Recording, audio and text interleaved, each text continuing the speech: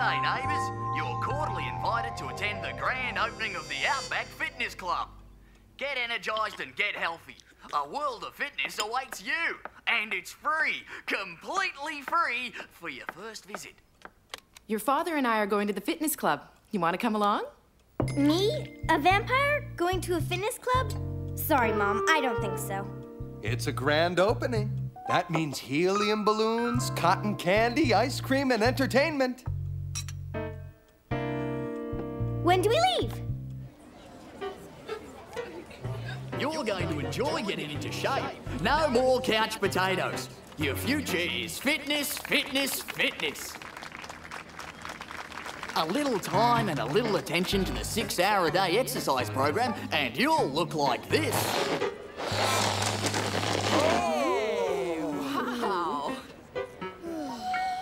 Welcome to the grand opening. Our doors are open for business. Let's go. Oh, I can't wait to get in on this.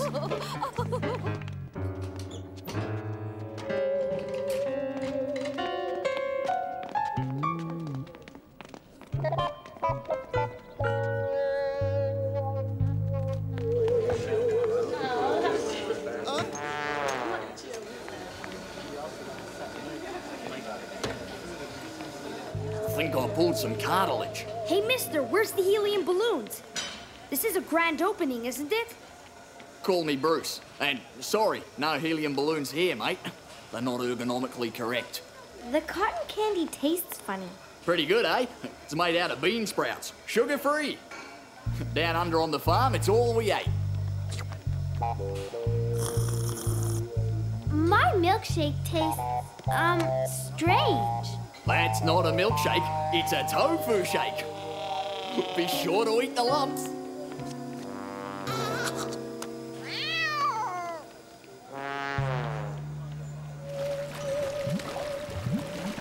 And in this room we have our mud bath, complete with genuine Australian mud, all the way from Australia.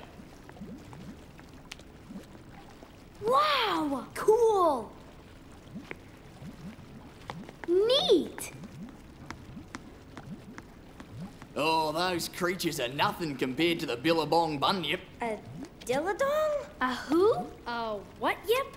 The Bunyip is a hairy, snaky-necked creature with big, oversized kangaroo feet.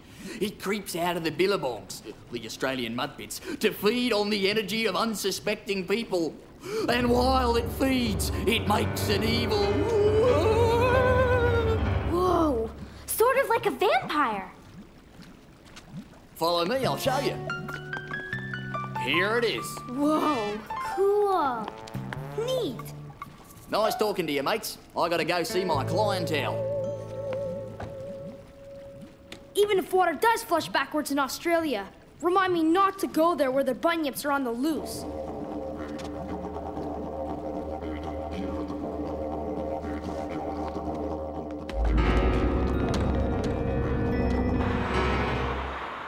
I'm never going back in that fitness club. Hey, look, it's Principal Shobley. Is he ever walking funny? Good afternoon, Principal Shobley. He looks like a sleeping zombie. Gee, Fang, Principal Shobley looked awful. But why? He's supposed to be getting healthy. Oh, boy. So sore. Mom, Dad, what's wrong? The fitness club. 6-hour workout. No energy. No energy. That's it.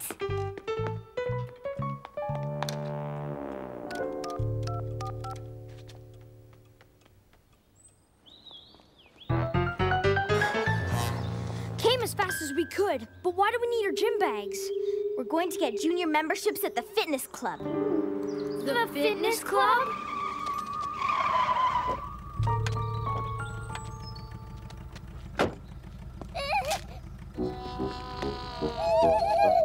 Yep, the bunyips sucking the energy out of whoever goes into the fitness club. Something has to be done.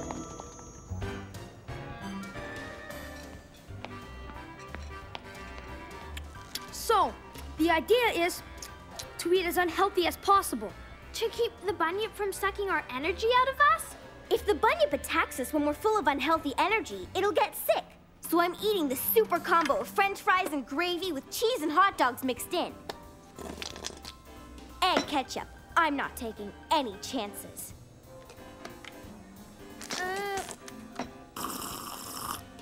With bunyips, you can never be too careful. I don't feel so good. That's exactly how you want to feel when you're gonna fight a Bunyip. Come on.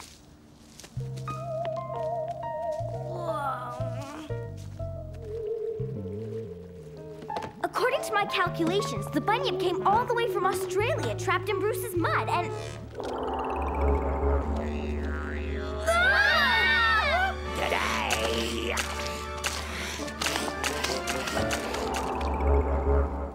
Come on, after it!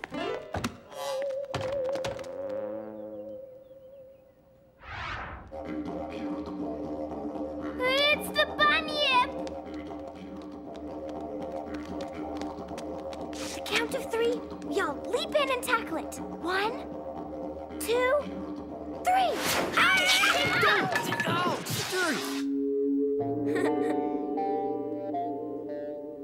Sorry, Bruce. We thought you were somebody else. Oh, that's all right. I was just playing this didgeridoo.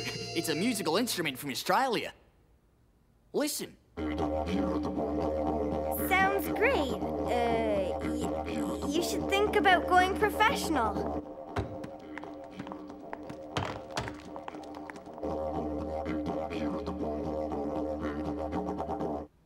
Professional, eh? I am actually very good.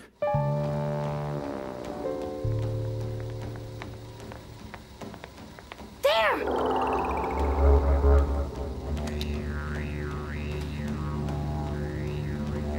G'day to you.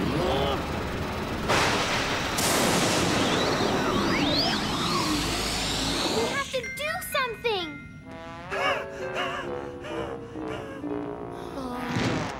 G'day. Officer Halcroft! Are you okay? The Bunyip got you! Come on, we have to stop this Bunyip before it attacks its next victim. But how? We'll have to set a trap. Waltzing Matilda, waltzing Matilda, we'll go a waltzing Matilda. When the Bunyip sucks out all Charlie's bad energy from the junk food, it'll get weak, and we'll easily be able to beat him. G'day, Charlie.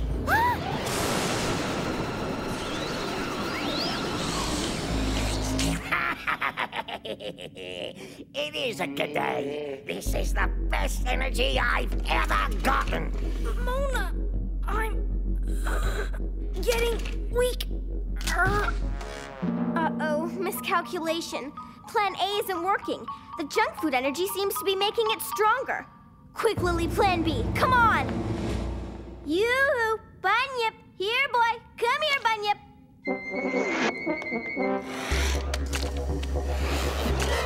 I don't want to do this. Mona! Help! It's weakening me. Here, Bunyip. Come here, boy.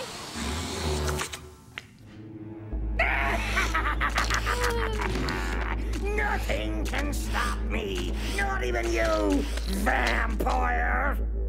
After I get your energy, I'll have enough to go all the way back to Australia. No, Bunyip, there's another way. There's only one way. My way. The Bunyip way.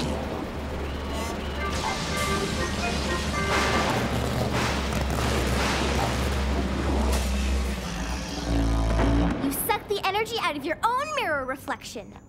Help me. Not until you give everyone their energy back. Okay, okay.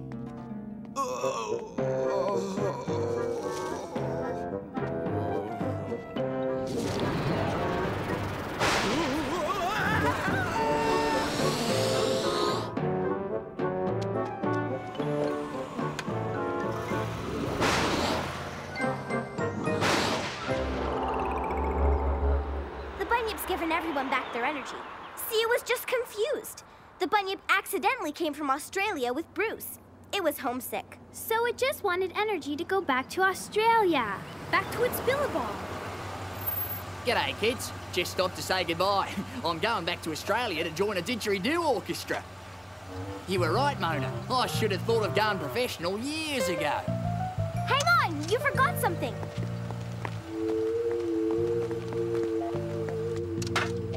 There. You're ready to go. All right. G'day, then.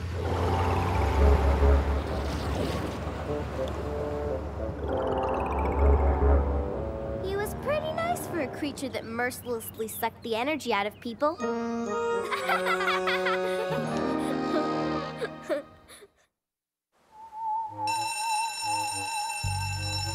My book report is on Les Miserables, an unfair treatment of the upper class. That's me, back when being poor was fashionable. Ah! I won't work in these conditions. They're little angels, you'll see. Children, I'd like to introduce your substitute teacher. He's visiting us from far away, and he'll be filling in for Miss Gatto, who's homesick.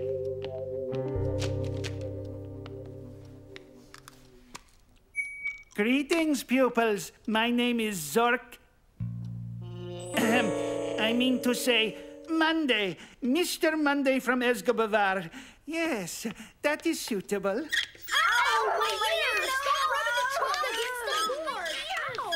Here is your home assignment to be reported tomorrow. The pupils who excel will be selected for, awards. Yes, to improve performance. That is good, yes? Where's Escobar? Please, the one who is Mona will refrain from speaking during class, yes? How could he hear you? Never mind that. How does he know my name? Listen to this. If Quark A leaves Alpha Centauri traveling at the speed of light, and Quark B leaves Alpha Andromeda, oh, I give up!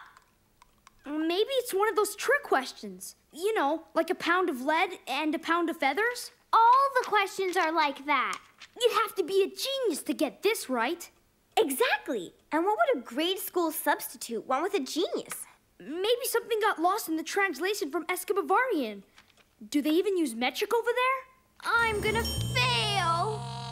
St. Faith's first annual achievement awards. That's tonight. Mr. Monday sure works fast. He's putting on a ceremony? I was expecting little star stickers or something. Ugh. I'm sorry, Mr. Monday. The one who is Lily is mistaken, yes? I am Mr. Tuesday. You knew your name too? How did they do that? Lawrence, what happened to Mr. Rasmussen, the new music teacher? He's homesick. Suddenly came down with the flu. Just like that, huh? That's 2 sick teachers in 2 days. I am displeased with performance. An F? I've never had anything less than an A. You have all failed the experiment, except for the one who is Angela. She will report to the counselor for the award ceremony, yes? Finally, my genius is recognized. Guess who's been paying someone else to do her homework again? The one who is Mona will do no more speaking. There is much preparation before the harvest. I mean to say, the award ceremony.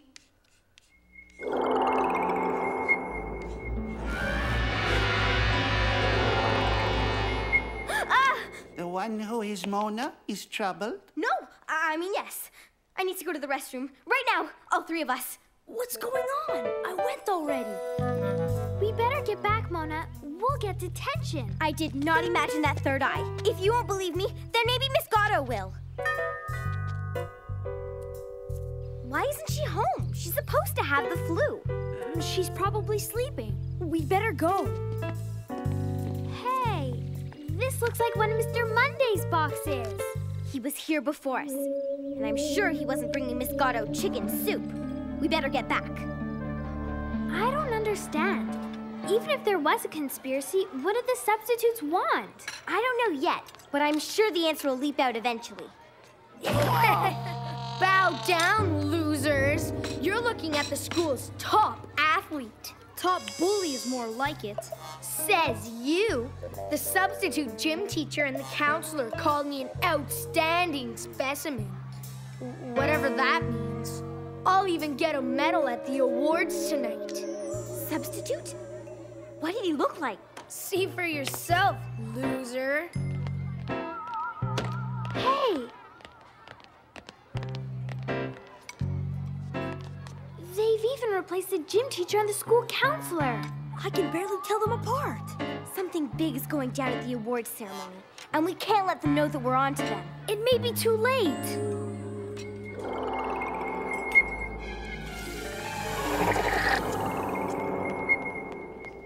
Sorry I'm late. Look what I found in Mr. Monday's desk. What kind of language is that? I don't know, but we're definitely talking different species here. And I swiped their candies, too. They're orangey. Like the vitamin C that my mom gives me. Vitamin C, huh? Oh, really? Give me one. I think I'm coming down with a cold. Principal Shobley has to believe us now. This is almost too easy. Ah, there you are. Mona, I'm disappointed in you. But... I'm afraid this calls for a detention. The one who is Mr. Tuesday and I have consulted Mr. Wednesday and Mr. Thursday. We would like to award the pupils... Awards? For outstanding meddling. It is better, yes? Well, the awards are your pet project. Yes. Little pets. It's a trick! We do as things are where we come from. It is suitable, yes? Where did the substitutes go? They're probably waiting for the camera crews. I've taken acting courses, you know. This could be my big break. Achoo! Oh, great. Now I've got a cold for sure. Hey, guys, how about we get out of here? And let them get away with it? Get away with what? We don't know what all this means. Exactly, and I intend to find out. I'm just not sure where to start. Hey, listen! There's a weird sound coming from down there. This is as good a place as any. Give my regards to the Drab Four. Wait, me first. Good, leave! There's no room for underachievers here.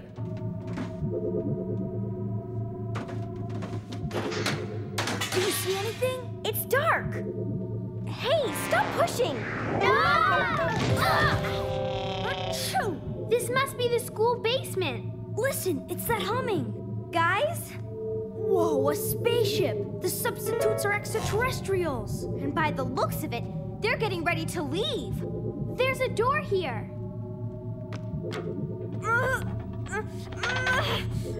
Maybe it opens from the inside. I don't think it's a good idea to break into an alien spaceship. Let's just leave.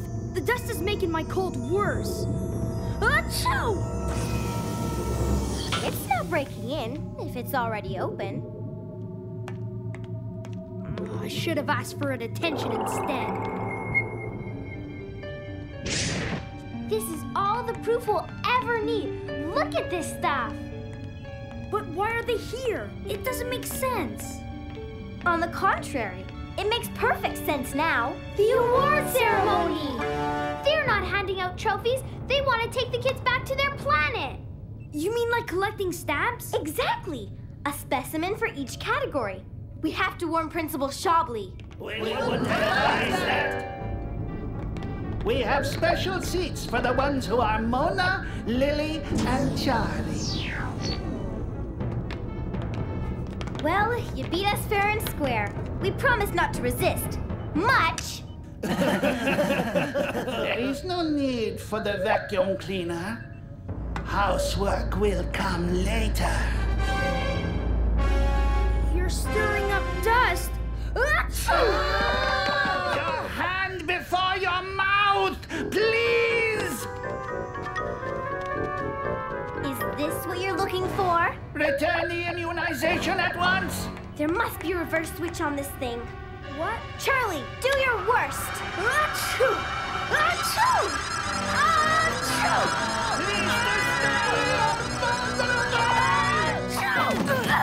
Let's leave this infected planet!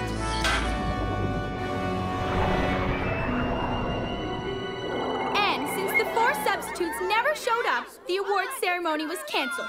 And that is how I was robbed of my claim to fame. Oh! Well, phooey!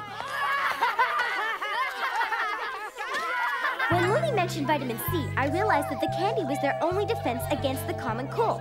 Charlie did all the work after that. Do you think they'll ever come back? On a planet where every kid is a walking petri dish? I doubt it. Quiet down! I've had to cut my convalescence short since you little monsters seem to have chased all the substitutes away. Attention, students. The drama club's production of Macbeth in Space has been canceled due to the disappearance of the prop flying saucer. Thank you. I'm so glad you're back, Miss Gatto. That substitute teacher was simply horrible. I thought he was rather nice. He came to the house to borrow the course outline, and he offered me a ride to my sister's so I could rest for a few days. They were space aliens. They were no such thing. The poor fellows were from a far-off country and evidently had a difficult time adjusting to our very different culture. Well, let's pick up from where we left off last week.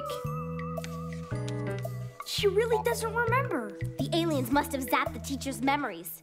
But they always leave evidence behind. It'll turn up when we least expect it.